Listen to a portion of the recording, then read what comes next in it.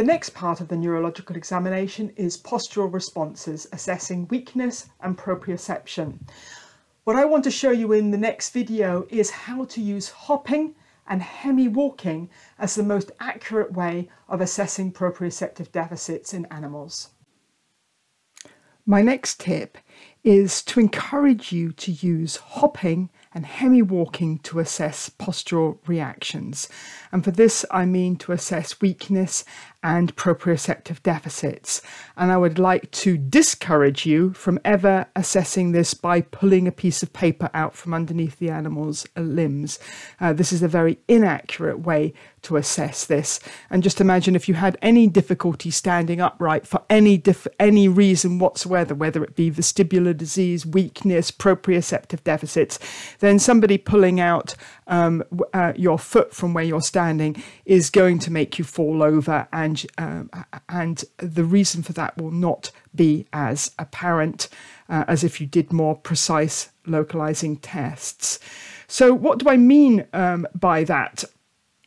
These postural reactions? Well, this is this part of the neurological form, and so hopping is usually the first test that I will do, and the principle is that the animal's joints should all be aligned in a straight line, should we say. So the shoulder joint should be directly over the elbow joint, should be directly over the carpus, and as soon as you move that in, move the proximal joint over, so the hip or the shoulder over, push the animal over, and of course this is what you do with larger animals like horses and Great Danes, then the animal should,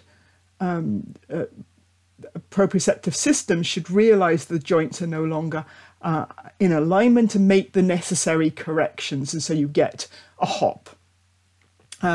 By contrast, paw position is when you knuckle over a foot, and assess the animal should be able to realize that the foot is in an abnormal position and rapidly correct it. However, some species that is a less valuable test than others, and in cats it takes quite a marked proprioceptive deficit before the cat will allow you to have a knuckled over paw. And of course, something like a horse, I mean, they can have quite severe proprioceptive deficits, but they will never stand on a knuckled over hoof. And so paw position sense is much more useful in dogs. Hemi-walking and hemi-standing, this is where you support the animal's weight. Obviously, this is much easier to do in smaller animals, but also this is a much easier test for assessing proprioception in smaller animals and in animals perhaps more difficult to handle, like an anxious cat. And you move the animal forward in a walking position, and you should see that those feet are placed normally and appropriately. And in this cat here, we have a slight delay in the pelvic limb, which we're going to see here. So here is our paw position sense for this puss cat. And you can see that this cat actually won't let me knuckle over that paw. And here we have it for our next cat. Sorry, our next limb.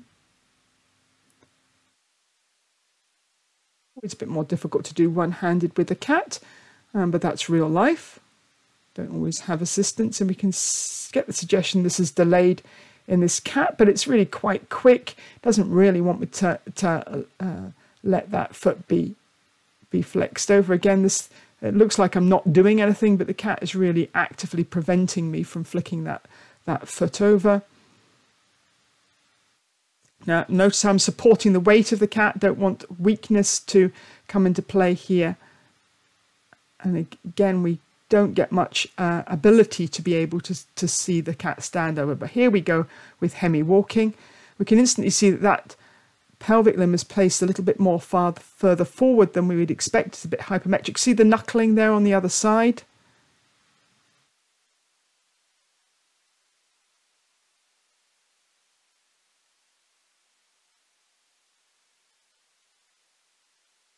And again, some knuckling. So it's much easier for me to assess this cat, which I'm having to handle single-handedly, which again is not unusual in our veterinary practice. We don't all have the staffing to allow assistants in the consulting room with us all of the time. They're all busy doing other things. And here we have hopping.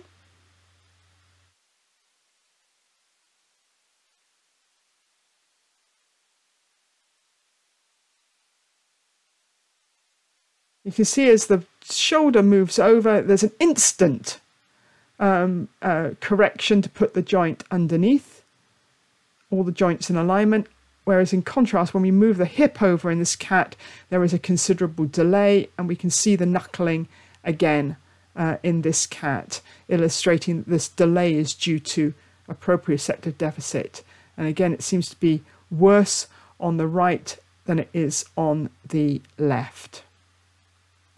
So I'd really like you to do these tests.